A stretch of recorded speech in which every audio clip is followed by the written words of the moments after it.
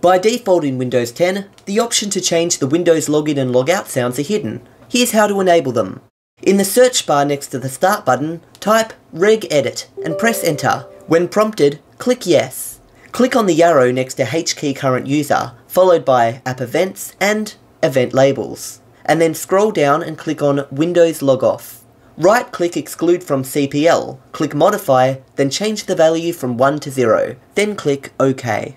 Next click WindowsLogon, right-click Exclude from CPL, choose Modify and change the value once again from 1 to 0.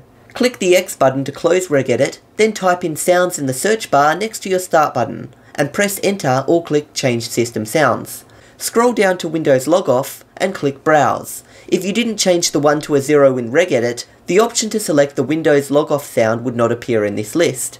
Feel free to choose one of the sounds here or browse to a different folder on your computer containing a sound in the .wav file format. Once you have selected your sound, click Open. You can test your sound by clicking the Test button.